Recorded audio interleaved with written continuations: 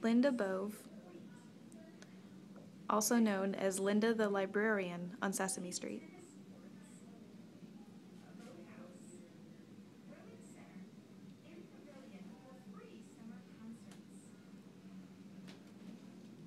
Was born November 30th, 1945,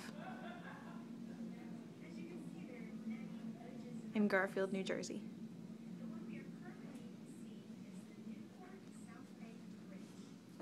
She was born deaf, and both of her parents were deaf. All her life, she attended schools for the deaf.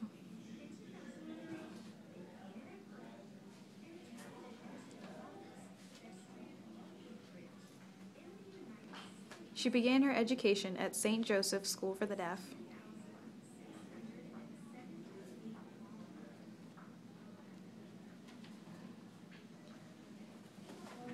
Then she attended Marie Katzenbach School for the Deaf.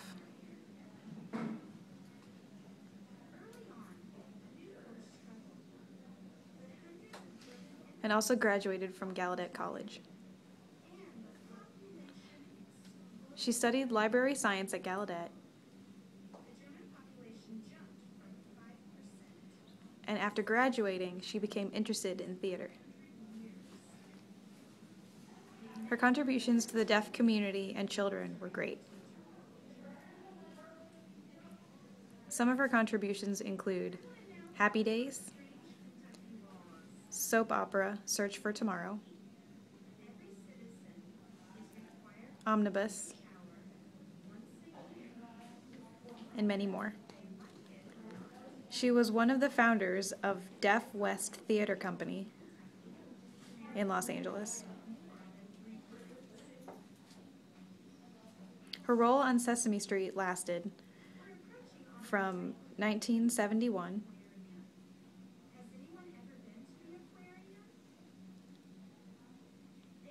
to 2003. She received the AMITA Award for outstanding work on television. Bove also was honored for her many contributions to theater and advancement for deaf people with the Bernard Bragg Artistic Achievement Award. Her work to the deaf community and children still continue today